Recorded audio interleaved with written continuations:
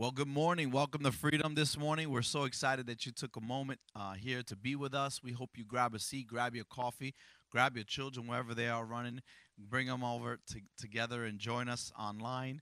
I'm here with my wife, Pastor Alicia, and Caleb behind the scenes playing it beautifully. I taught them so well. Well done out there, Caleb. No, that's not true. But I'm so excited that you have taken the time to join us. I want to take a moment and extend a greeting to you. I know that they could have been 100 churches you probably could have logged on to this morning, but you chose to be here with us, and I'm so glad that that's the case. And before we go into the worship and the word and the opening this morning, I'll say one last thing before we go into that. Is this whole thing has been difficult for a lot of people. The transition, the situational, physical locations, and all this has been tricky. But we ask you to do something. Those of you that are part of the house, Freedom, I'm talking to you. Consider making giving a continual part of what it is that we're doing here. Let me tell you something. I got to brag about Freedom for a moment. Freedom has been on top of it. We have been having amazing giving that way, considering that we haven't been in our building for a couple of months now, right? We have not really missed the beat too much. Now, of course, giving is down in difficulty, but we also understand that there are people that are saying, that's my church and I want to continue to sow seed in it. And I want to continue so that when we meet again, there's no needs that are beyond the house. So let's take care of the house. Let's take care of all of our missionaries. That Caleb can attest to this. We haven't dropped a single missionary through this whole thing. It'd be very easy to go, you know what? Put some savings in there. Let's be careful where we spend our money. Yes, we're being careful how we spend our money. But guess what? We haven't cut a single missionary organization. We support 13 missionaries and organizations around the world. And we're going to look to pick up more. This pandemic, this issue is not going to stop us. We're going to continue to give to missions. So we will work toward that. And we will continue to do that. So we're working on the sound right now. We understand that there's some people that maybe can't hear too well. We're going to work on that right now, make sure that everybody can hear us well. And so that's what I'm hearing. The volume seems low. We're gonna get that. The volume is low because my wife was singing, and I'm just talking. So I'll let the audience decide that. I'm not going to decide that. But I will say this. I will say that your giving is an important, integral part of our ministry moving forward and all of our missionaries and things that we do in outreach. So, yeah. And so there are three ways to give. And so tell us real quickly, Alicia, how we can give to the Lord and sow seed. There are three different ways for you to go ahead and give. So you can give by mailing your physical check to the church, and the church address is 3114 State Route 405 in Milton, PA 17847. Or you can go online to wearefreedomlife.com and click online giving, and you can set it up that way. Or you can do text to give, and the text to give number is 84321. There you go. And you can text the number amount you want to give to that number, and then you can set it up, put your information in, and then anytime after that, all you have to do is just text an amount, and it's just a very simple way to give. All right. So we're going to move on to Pastor Corey. He's going to open us up with a scripture and prayer, and then we're going to dive right into some time of worship this morning. All right, good morning, Freedom family. I have an opening scripture for you. We're going to be reading out of Romans 12, 1-2. So it starts off by saying, "Therefore I urge you, brothers, in view of God's mercy, to offer your bodies as living sacrifices, holy and pleasing to God. This is your spiritual act of worship." So basically it's saying, give yourself over to God. You know, this is not always easy, as it means a disruption of your regular pattern of life. Doesn't that sound like the world today? But it goes on in verse 2. It says, "Do not conform any longer to the pattern of this world, but be transformed.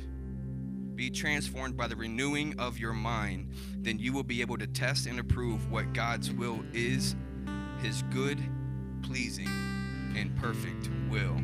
So do not be conformed to the world, but be transformed. Why? So you can see what God is doing and what God is up to during this time. And not let what you see in front of you right now, what's going on in your life right now, what's going on in the world right now, to control your life. And as you offer your body as a living sacrifice, as it says in verse 1, then we'll be able to recognize God's will for us more and more. And then we'll be able to live in our dreams and what God has for us instead of living in our fears. So as we go into worship in the Word this morning, I just want to pray over you guys that we'll be able to see past what is going on in the world today, to see past your current circumstances, to see past your current situations, and see beyond what God has for you, your plan and your future and your dreams for your life. And so, Father God, I just lift everybody up right now that's tuning in, God.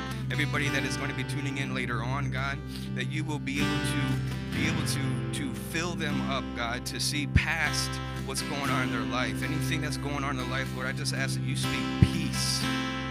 Speak peace right now in the middle of everything that's going on, God, so that they'll be able to see you're good and faithful through this, God.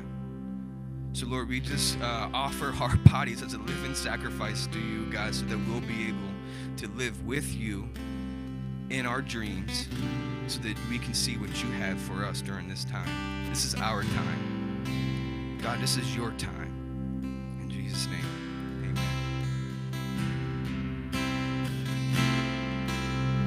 amen. So let's just take some time to prepare our hearts. God, we love you. Lord, worship is for you. It's about you. It belongs to you.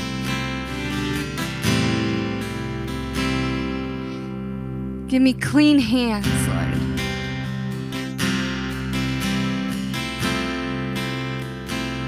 So that I can come to you, Lord, in this time of worship, Lord. Not inhibited by anything. No thoughts, no worries, no anxiety, God, but worship, Lord, to you because you alone are worthy of it. You deserve the highest praise, God. We worship you, Lord, today. We worship you, Jesus. Thank you, Lord. Thank you, Jesus. It's all we need. It's just you, Lord. It's all we need.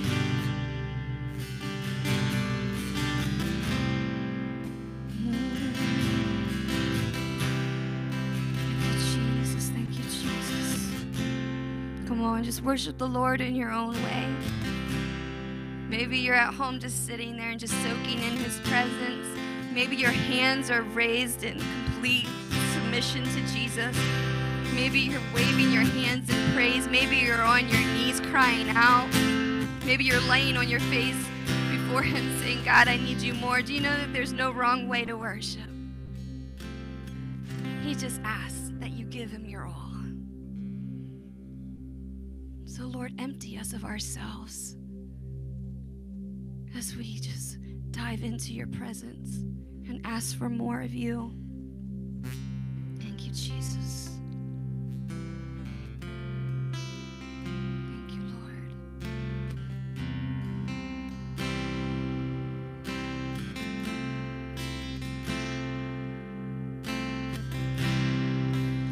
Worthy of every song we could ever sing,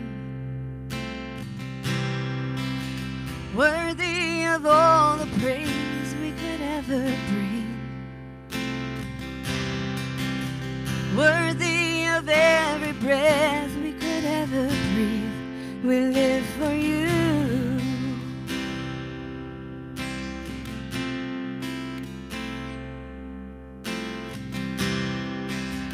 Jesus, the name above every other name. Jesus, the only one who could ever save. Worthy of every breath we could ever breathe. We live for you. We live for you, Lord. And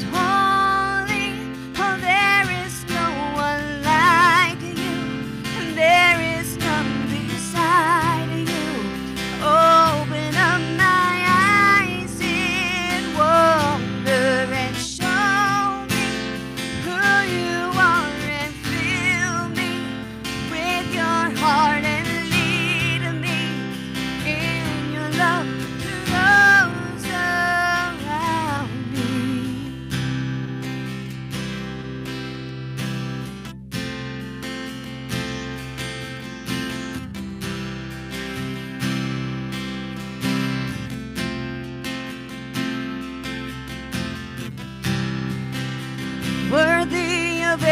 song we could ever sing,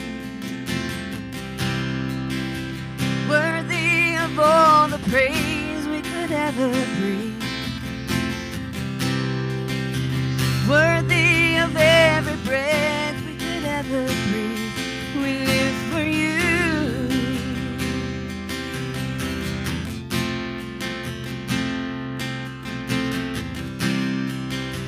Jesus, the name above every other name.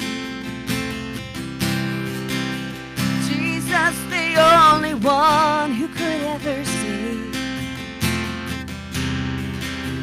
Worthy of every breath we could ever breathe. We live for you. Oh, we live for you. Yes. And holy, oh, there is no one like you.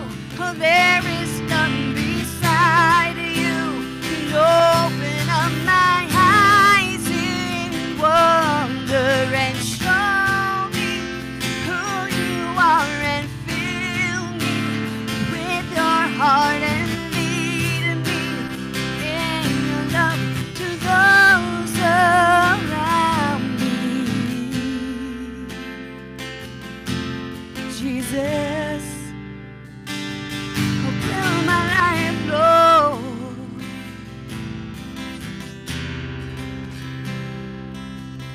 And I will build my life upon your love. It is a firm foundation, and I will put my trust in you alone.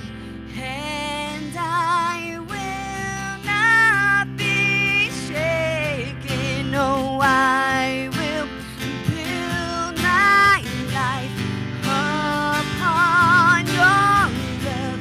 It is a firm foundation, and I will put my trust in you alone. And I will not be shaken. No, I will build my life upon your love. It is a firm foundation, and I will put my trust in you alone. And I will not be shaken. Oh, holy, oh, there is no one like you. Oh, there is none beside you. And open up my eyes in wonder. Show me who you are and fill me with your heart and lead me in your love to those around me. Jesus, would you lead us, Lord? Would you lead us, Lord? Jesus.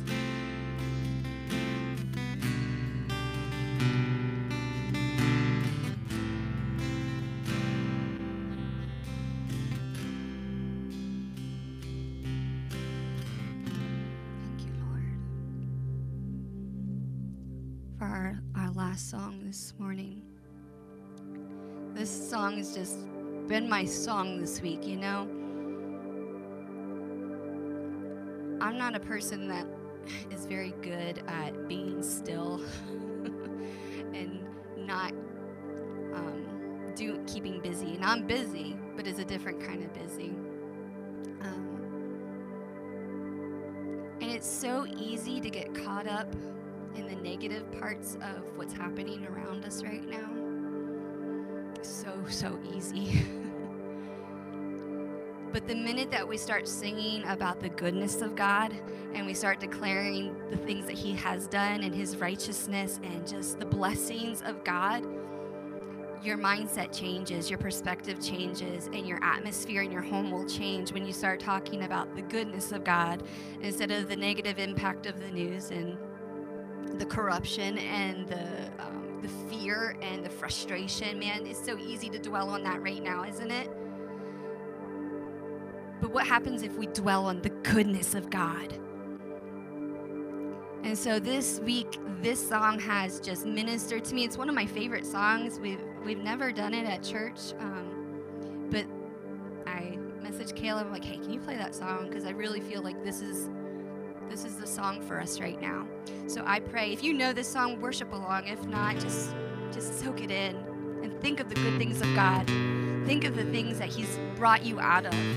Think of the things. There's so many blessings. If you have air in your lungs this morning, right there's your blessing from God. If you have vision right now, there's your blessing from God. If you have use of your hands and your mouth, there's a blessing from God. Come on, if your ears can hear, there's a blessing from God. God, you've been so, so good to us. You're faithful, Lord. Lord, let us sing of your goodness all the days of our life. Keep our eyes set on you, Jesus, your promises, Lord, who you are, your goodness, your character, God. May we think and reflect on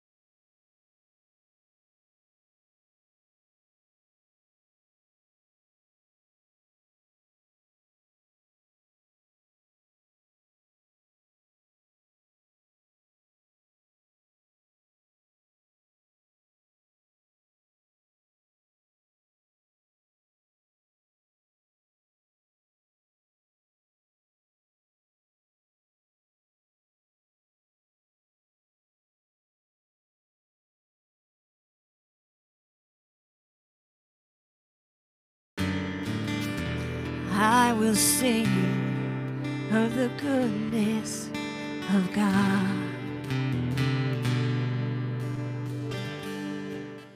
We've been lucky enough to find ourselves in a position where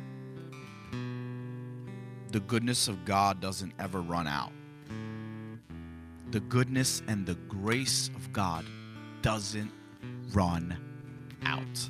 Lord, for everyone at the sound of my voice right now, listening to this live stream or rebroadcast, or maybe you're up late right now and you don't know what to turn to, and this feed popped up. And this is the moment it popped up. I speak to you in the name of Jesus that God would release you from the struggle that you're dealing with right now, the struggle that's keeping you up at night, the struggle that's keeping you bound by the lies, bound by the enemy. In the name of Jesus, we speak life into your mortal body. And Lord God, as Pastor Corey read earlier, may we be transformed by the renewing of our mind. What a good word. To be transformed by the renewing of our mind. Father, this entire series, we've been talking about being empowered. Father, we're not going to sit back on our heels. We're going to tip forward on our toes and say, God, do something, do something, do something here. In the name of Jesus. We're thankful that you're faithful in the small things and you're faithful in the large things. In the name of Jesus, we pray. Thank you so much for the wonderful team you've blessed this church with that are working hard to see the goodness of God even through this pandemic. We refuse to sit back. We want to fight. We want to be right in the front of what you're doing and bring people to Jesus at all costs. In the name that is above every name, we pray, the name of Jesus. And all of God's people said, amen. Amen. What a good start to this morning's worship experience. Thank you, Alicia. Thank you, Caleb. What a beautiful setup to the Word of God this morning. I want to dive in for just a few moments. Can I do that? I want to dive in for just a few moments and talk to you about what it is that's on my heart. If you've ever played baseball, or like me, if you've ever taught a sport of any kind. For me, I loved that I got the opportunity when my little boys were young. They got to play t-ball. They got to play a little coach pitch. But one of my favorite parts is when they were little. While I was teaching them how to stand, how to hold the bat. Sometimes they hold it, the other way around, and they're looking. I'm like, no, you can't. You got to switch the hands, stand this way, and kind of walking them through the process. And it was a learning process because no matter what I said, like 30 seconds later, they're completely off again and they're just kind of off to the side. No, put the hands here, put the hands there. Right, Joe? You remember that? You remember there are times that, it'd be like that. And okay, no, stand now. No, tilt your head now. Now swing and now lead with your hips and fast bat, and then teaching them all these different things. Keep your eye on the ball and among some other things. You see, if you ever had a coach that taught you these things, you realize that when you step to the plate, they're giving you coaching tips. They're giving you things. They're telling you, hey, there's a guy on first. They're telling the guy on first, hey, if there's a play, if it goes here, if it's in the air, you gotta be careful.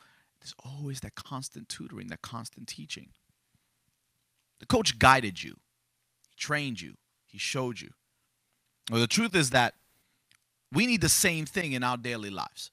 Every single one of us need that constant training to keep our eye on the ball. Listen, this morning's message is entitled, I was made for this. I was made for this. And I'm going to get to what that means in just a moment because I know that 1 Timothy 4:7 tells us that we should be training ourselves for godliness. It says, he adds that while Paul is speaking rather to the young Timothy, and he says this, while bodily training is of some value, godliness is of value in every way. Right? Physical training has its value, but there's something about having a spiritual training that gives us value in every way. It's important that we acknowledge that godliness is huge and the following of Jesus. It's important that we acknowledge that godliness is rooted, and watch this now, listen, faithfulness. Godliness is rooted in faithfulness. Now listen, faithfulness radically opens up the kingdom of God for all of us. I want you to write that down. I want you to tweet that. I want you to update your status, whatever, when you get a chance. Write this down, memorize it, get it in your head. Faithfulness radically opens up the kingdom to each and every one of us. Now, what am I talking about? I'm talking about a story we're going to get to in just a moment.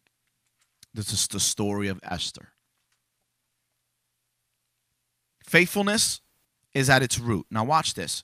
Faithfulness is the crux of many storylines. I know my family, my wife and I especially, we're trying to get our kids to understand it a little more. They're not quite jumping on, but I think they will eventually. The Lord of the Rings. I like the Lord of the Rings. I like the series. I like what it teaches. I like the fact that there's a faithful Samwise Gamgee. So I'm going to know what I'm talking about. Samwise was a faithful one, wasn't he? He stuck with Frodo. He was there through the difficult times. There's Samwise. I ain't no dropping no Eve, sir. Right? I just he's doing whatever he has to do to protect his Frodo. That's his buddy. That's his lifelong pal. And that friendship that Samwise Gamgee had in that entire trilogy was amazing to me. Or maybe it's the story of your grandparents, a love story, a lifelong love story that they had. We, grandparents that were in love since they were in their teen years. There's stories that move the heart in such a way that you're like, wow, that's just loyalty and faithfulness right there. Well, Romans 15 tells us this. It gives us some insight. It says this: for whatever things were written aforetime were written for our learning, that we, through patience, nobody wants to hear that P word, right? That patience. Don't ever pray for patience, a lot of people say, right? Don't pray for patience because you'll be stuck in traffic and you'll learn, right? But that through patience and comfort of the scriptures, we might have hope. Hope. Scripture has story upon story of the faithfulness of God's people and the faithfulness of God. The unfaithfulness of man versus the faithfulness of God. The faithfulness of God's people and God saying, you know what? Everybody else was unfaithful. Well, you were faithful. Or rather, everybody else was unfaithful. You were faithful. Watch me bless you. And that's where I'm coming from this morning. Whether you are faithful or whether you're unfaithful, I'm speaking to you this morning. When I'm talking about faithful, I'm talking about faithful to God in your faith. Today, I want to talk about Esther for a moment because it fills me with intrigue as we look at the human nature. How frail is human nature sometimes, right? Something happens, all of a sudden we get shook. But listen, church, God isn't shook at this time. Listen to me. God is not shook by any pandemic. God isn't shook by anything that's in your life. Everything. Don't ever waste a single moment. Everything you've ever been through and everything you're going through, God will bring you through it. See, your job is not to just go through it. Your job is to grow through it. That's our job, to grow through it. So we look at the story of Esther. If you would turn to the book of Esther for a moment. I talked about how this message is entitled, I Was Made for This, and this is where it comes from in the text here. We'll read in just a moment. The idea is more along the line of, for such a time as this is more quotable. But I thought to myself, what is a statement that we need to remind ourselves every week? You know what we need to remind ourselves of? I was made for this. I was made for this. So let me ask you to turn, if you would, to Esther chapter 7. We'll get there in just a moment. So as you turn to Esther 7, we understand something about the story. For those of you that have never followed, or you don't really typically read your Bible very often, or you're just kind of new to the faith, Esther is a very interesting book because It's one of the few books in the Bible that have it's such a story driven. It's such a story driven content. The story is amazing from beginning to end.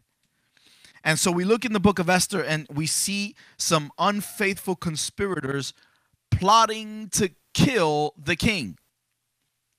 The king was unfaithful to Queen Vashti rather, and selfishly he banished her and replaced her by the winner of this next beauty pageant. And the winner of this beauty pageant was none other than Hadassah, who was later named Esther. Then we have Haman. Haman is the book's bad guy, right? He's the bad guy in the book. He's the epitome, the personification of evil. The embodiment, wanting to kill the Jews, right? So we find out that this Jew named Mordecai, right, doesn't bow down to Haman. Haman is well respected, a powerful man in the kingdom. Out comes Haman and everybody bows down. But Mordecai, watch this, Mordecai did not bow down and Haman got all prideful. He got upset. He's like, I deserve better. You should be bowing down before me. Now, Haman isn't even king. He's close to the king, and he wanted to get even closer because he loves pride. He loves power. But Mordecai wouldn't bow to him. And that's kind of where we come to here, because at somewhere between that point and chapter 7, several things happen. And throughout that, we find out that Mordecai had warned that the king was about to be killed. And so he passes along, and they find out that this plot was true. They eliminate the threat. And Haman is invited to sit with Esther. Esther finds out that Haman wants to kill all of the Jews, wants to take out and wipe out all of the Jews because of one guy. Watch this. One guy, and he wants to take out all of the Jews. Mordecai finds out. He tells Esther, you need to go before the king. You need to tell the king. Mordecai says, do something, Esther. Do something. You know, she says, I won't allow this to happen. Maybe I was brought in this hour to do this very thing. Now listen closely. Esther understood her role. And you know what she said? I'm going to go before the king. Now there's one rule with the king. And here it is. Are you ready? Unless you're summoned, you don't come before me, or it is instant death. Death penalty to anyone that comes before the king without asking his permission or being summoned. Right? You have to be given permission. Esther finds out about this plot to kill all the Jews, including Mordecai, and would include her if they found out who she was by decree. Right? Mordecai prays. He gets his people to pray. Esther and her friends, they pray. She goes before the king, and she says, King, I need to come before you. The king says, I will let this one go. I'm not going to allow the death penalty. What's on your heart? Meet with me tomorrow. So they meet, and she meets with them, and Haman is invited. Haman's excited. He's like, oh, I'm important. So they meet together, and in this odd thing, she says, I want us to meet again tomorrow. I want us to meet again. So then she calls him to meet again, and watch this now. This is where it picks up. I wanted to lead the story to this point because now Esther has set up Haman, and right before they meet again, the king says to Haman in a conversation, what should we do for the man that has saved the king? And Haman says, so prideful, it must be me. He says it to himself, it must be me. So I would say you should parade him, me, parade him across the street. Let him be held with high honor. Let him have a robe of the king, and let him be, because he thought it was him. He thought he was the one that was going to be honored. So he spoke as, this is what I want for me. But little did Haman know that that was going to be the very man he hated. So the king then calls for this to happen. Haman throws a hissy fit, and he says, we're going to wipe out all the Jews. And then at the dinner where Haman, Esther, and the king are seated. The king says, "What's going on? Why you? What's going on, Esther, my queen? What is it that you need? Half the kingdom, up to half the kingdom. Tell me what it is that I can do to make you feel better." And she says, "King, there's something going wrong." And this is where we pick up. Chapter 7, verse 1. So the king, and I'm going to read this, and I want you to follow with me. Esther chapter 7, verse 1. So the king and Haman went to Queen Esther's banquet, and as they were drinking wine on the second day, this is the second meeting. This is where we pick up. The king again asked Queen Esther, "What is your petition? What is it that's on your heart," right? "What is your petition? It will be given to you. What is your request? Even up to half the kingdom, it will be granted." Then Queen Esther answered, "If I have found favor with you, your majesty, and if it pleases you, grant me my life." Listen, let me stop for a moment. She doesn't say, "I just want you to fix this." She says, "Save my life." And he's like, "Wait, what? You're being threatened?"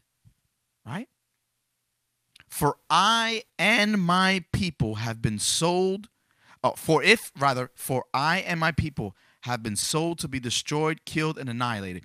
If we had merely been sold as male and female slaves, I would have kept quiet. But because no such distress would justify disturbing the king." So then all of a sudden, the king asked Queen Esther, "Who is he? Where is he, the man who has dared to do such a thing? Who's your threat?" Look at me. I want you, everyone looking at me right now. If you're sitting in your living room, if you're sitting in wherever it is, and you're looking up at the screen for a moment, I want to ask you a question. Who's your threat? Who's your threat? Because God is your fighter. He will fight for you.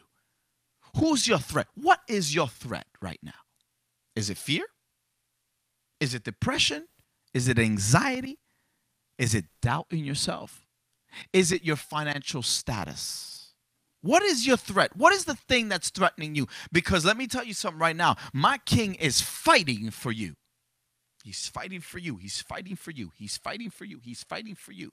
And the truth is, he will not let up. So watch this. The king Xerxes says to the queen, "Who is he? Where is he?" Esther said, "The adversary and the enemy is this vile Haman." Haman's sitting at the table like, what? What are you talking about? Then Haman was terrified before the king and the queen. The king got up in a rage. He left his wine and went out to the palace garden. But Haman, he didn't chase him. He started petitioning to Queen Esther. And he gets there and he goes, and he starts realizing that the king had already decided his fate. And he stayed behind to beg Queen Esther. Watch this, verse 7. Beg Queen Esther for his life. Here's the man that was so bold, so proud. Now all of a sudden he's begging. He's begging for his life. And as he's begging for his life, the king returns from the garden to the banquet hall, and Haman is falling on the couch where Esther was reclining. And he looks at Haman, and he thinks the worst. The king exclaimed, "Will he even molest the queen while she is with me in the house? Will he go after the queen? Will he go and try to put moves on my lady? Come on." That's what he's saying. He's going after my queen, right? I'm still in the building. What is going on? And at that very moment, as soon as the word left the king's mouth, they covered Haman's face. Then Harbona, one of the eunuchs, attended the king and said, "A pole reaching the height of 50 cubits stand by Haman's house." It's over 70 feet, if my math is correct. Very, very, this thing was, now listen, I want you to be reminded, this thing was outside of Haman's house. Why? Because he had it built for Mordecai and all of the Jews. The very thing that the enemy was going to use against God's people is the very thing God uses against the enemy. Does it sound familiar? David and Goliath. David went up against Goliath, and the very sword that Goliath was going to try to slay David with, that's the very thing he used. So what am I talking about? He went out and the Bible tells us that the king had him impaled on the very same execution piece of equipment that he was going to use against the man that was faithful to the word of God. Let me tell you something. The faithfulness of Esther saved an entire generation, maybe even more, entire race. He was going after the entire race, all the Jews. And it would have included her if she was outed. In this book, we find a couple key points. And in this storyline, we find a couple key points. If you're writing down things down, write this down. Number one, the faithfulness of God to his people is noteworthy here. The faithfulness of God to his people. By the time the story progresses to chapter 7, where I just read, you see the faithfulness of God through this whole thing. As Esther took every step, she did it carefully. As Esther stood and she took every step, she found that to be so imperative, that praying and creating a God strategy. Listen, Esther didn't go into the king's quarters without a strategy. She developed a God strategy before she went into the king's quarters. There's a lot of people that go before God and not even developing a God strategy. What am I going to give to him? Not just so much what is God going to give me, because a lot of people approach prayer like this. Oh, I have a need. Let me take that need and let me just transfer it to God. No, you know what? I have a need, but here's what I want to do. I don't just want to have a need. I want to give something to God and say, listen, God, I value you. Now look, here's my need. What am I saying? Before I ask God of anything, I'm going to worship him. Before I ask God for anything, I'm going to be faithful with the little so he can give me charge over much. Before I do anything about asking God to save my relatives, save my friends, guess what? I'm going to save other people's relatives. I'm going to save other people's friends. Not save them, you get what I'm saying. But I'm going to reach out to them and I'm going to evangelize. I'm going to tell people about Jesus. Do you want God to save your spouse? Do you want God to save your family? Do you want God to save your coworker? You know what? Then why don't you start helping somebody else with theirs? And watch how God will bless you. In other words, I'm not coming to him empty-handed. There's great power in faithfulness. So what am I saying? Is that required? No, but I know for one thing, there's times God has done things for me. I never brought an offering. That's just the grace of God. But I'm also not going to abuse the grace of God. I'm also not going to look at that situation and go, you know what? That's not for me. But listen. The only thing that could derail Esther's plan is, watch this, Esther. Because she had her faith in the Lord, her God. Faithfulness is being true to one's words, beliefs, and promises. Number two, because there are times that we struggle with our faith. Stay true to your beliefs, friends. Trust in the Lord's promises. Keep waiting on him, and that's exactly what Esther did. Number two, God's faithfulness unleashes God's power. Look at what God did with Esther and Mordecai. First, God provides justice. When Haman's plot was exposed, it led to taking this situation and eliminating the threat. God provided protection in giving the Jews the ability to protect and defend themselves through Esther's quick rise to the king's favor. God provided joy and gladness. If you read the end of chapter 8, you'll see how the people of God were blessed because of this. Listen, indirectly, Haman didn't realize he was blessing God's people with his strategy. His strategy was to wipe people out. Guess what he was doing?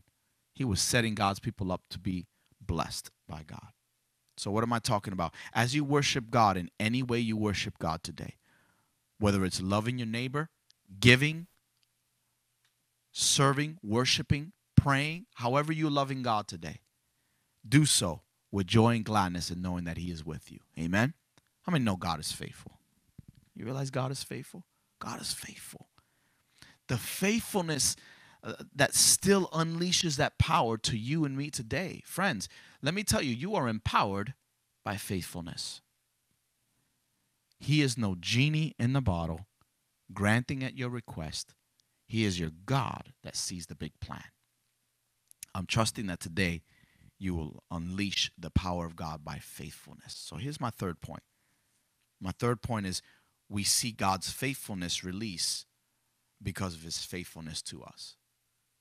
I don't know about you, but I think about how faithful God has been to me And that makes me want to be all the more faithful to him.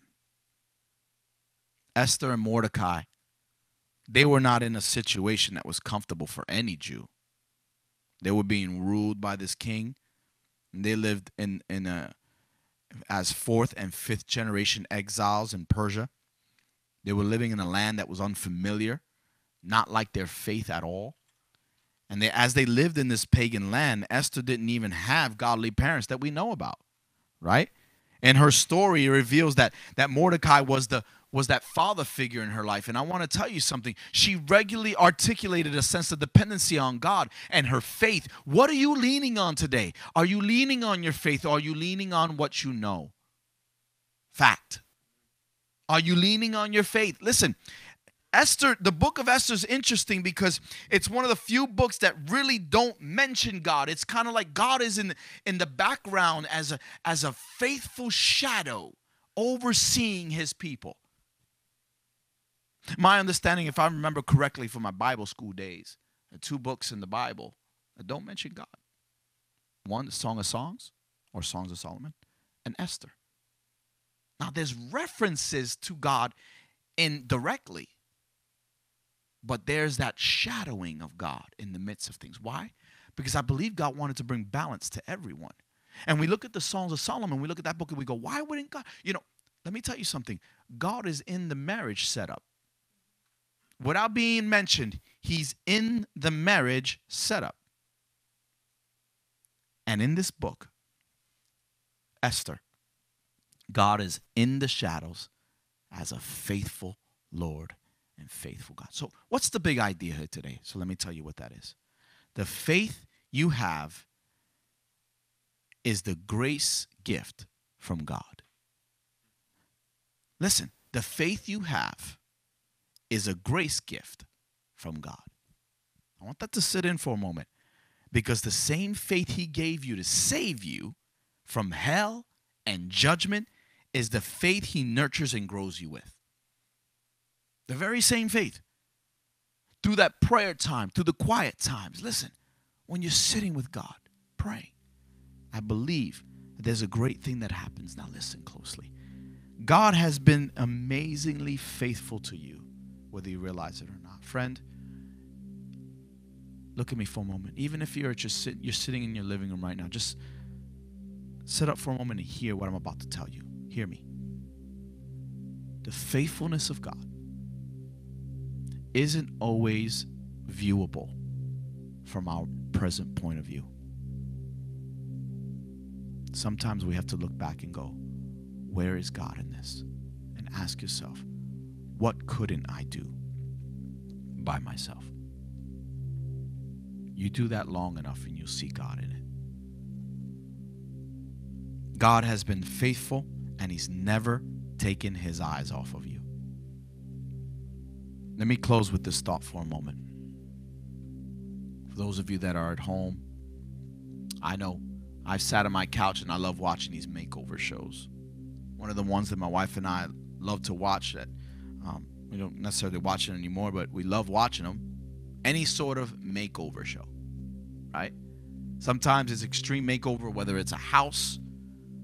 That's great. I love watching how they make over a house for a family and bless a family, right? But what I really love to watch is personal makeovers. When somebody has gone on there and they've lost 50, 60, 100 pounds, and you look at them and you go, wow, they look so beautiful now, and they feel so good about themselves, and their life has been given back to them. And a tear jerker kind of said, don't admit it. I get it. That's fine. You don't want to admit it. You got a little tear kind of coming out. You're like, nah, it's just an onion I cut up a little while ago. It's just affecting me, kind of, whatever. But the truth is, it tugs at your heart where you say, wow, that person got their life back. That person sees their life again. They see hope. They see a promise that they didn't see before. You see, we love those shows because it shows that anything could happen. And that's my thought to you today. I want to tell you that the hard truth is this. All of these shows rest on one thing: willpower. The willingness to be faithful to a task, to see it through to the end. And what did Esther say? When Mordecai came to her and said, there's a plot to kill me and everyone you know back home and you, because every Jew is on the target at this point. You know what she said? Maybe I've been brought for such a time as this. I'm going to go before the king.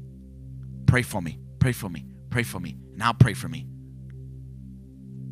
And when I go, I'm going to go before the king. And if I perish, I perish. Friend, that's the attitude we need to have right now. I'm going to go before the king. I'm going to grab hold of this situation. I'm not going to run. I'm not going to be afraid. I'm going to stare this thing down and go, I'm going to be everything God wants me to be. I'm not going to fear or run anymore. But why? Because I was made for this. I was made for this. Yet even when you're in a season of life that doesn't seem to make sense, I was made for this. Whenever you realize that the faithfulness that you had was lacking, you know what? Stand up and say, I was made for this. Keep trusting, keep obeying. And there are many of you that have trusted God through this difficult time. Grace and peace to you. And for those of you that struggled, that's a lot of us too. Just because you fight through it doesn't mean you haven't struggled. Can I tell you something right now? His faithfulness is a strength in a time when nobody else can give you that. I can draw strength from my bride, my wife, but there's a strength that comes from God that only He can give. I'm going to do something, and I really feel led to do this. I'm going to ask Caleb to come back up again and my wife to come back up again. And I want us to do that song that we just sang earlier. And I was just going to close in prayer, but I hope you stick around for a few moments and let's sing this song again together. You know which one I'm talking about, that last song, I believe, that you guys just sang. Can I entertain you right now? Maybe you're in your living room, and here's my challenge to you. Ready? I don't want you to just maybe log off or do something. I want to pray, but here's what I want you to do. I want you to consider maybe even standing up in your living room right now. I want you to declare this in your life. I want you to take a moment and say, you know what? The goodness of God is coming after me. He's coming after me. Man, when you started singing that, Leisha, I'm just standing there like, wow, you've been so good to me. Can I encourage you? I know that you've been through some things lately. I know that you're struggling, and I'm not asking you to deny it. I'm asking you to face it. You've been going through some things. I get it.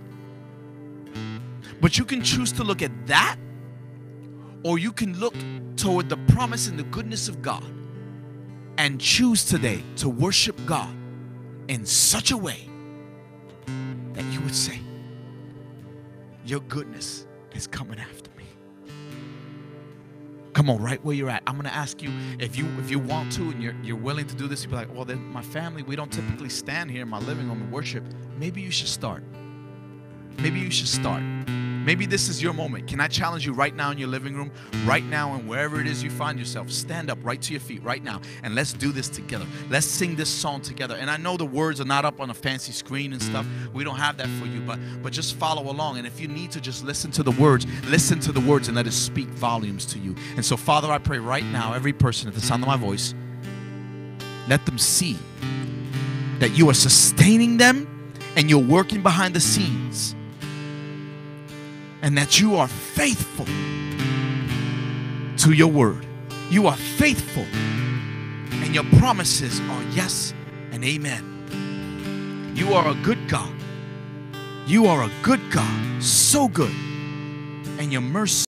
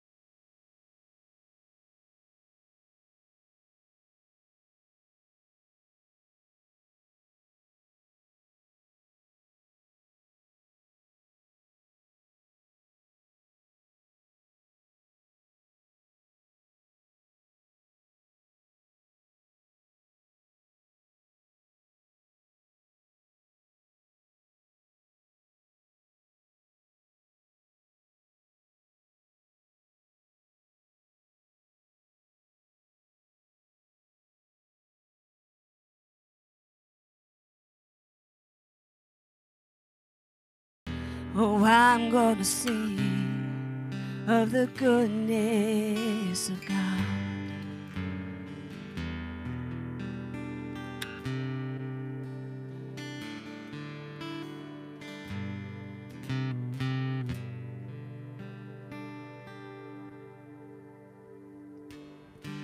God, we thank you that you are so good. You are so good. And Lord, for all the people that are in circumstances when they open their eyes and look, it doesn't look good, it doesn't feel good. Lord, I ask for your goodness to come.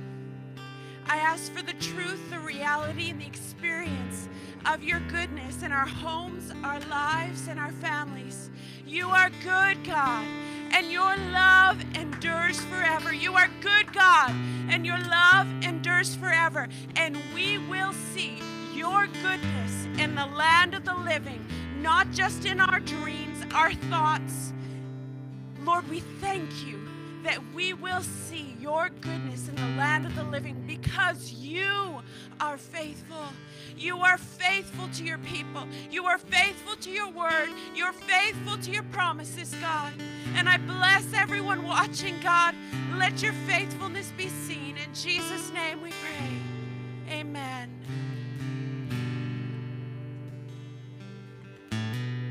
Oh, I hope and pray that today you have been blessed. I pray that you go forward this week in his faithfulness and in his goodness and share with others what God is doing in your life. Maybe text someone today what God is doing in your life. Let them know that you are there for them and that you will walk them through their journey too. So God, we thank you for this day, and I ask, Lord, that you would just continue just to pour out your blessings on your people. And God, we love you. And I just pray, God, that you would bless all these people out there that tuned in today. Lord, that they will experience you in such a rich new way today. Amen. Amen. Goodbye, everybody. We'll see you next week.